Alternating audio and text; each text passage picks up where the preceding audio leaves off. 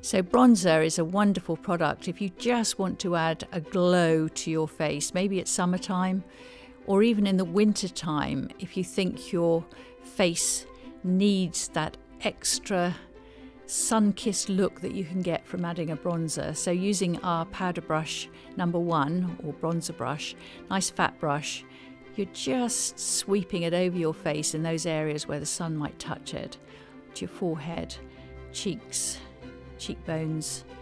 And because you're using these circular movements, keeping it nice and light.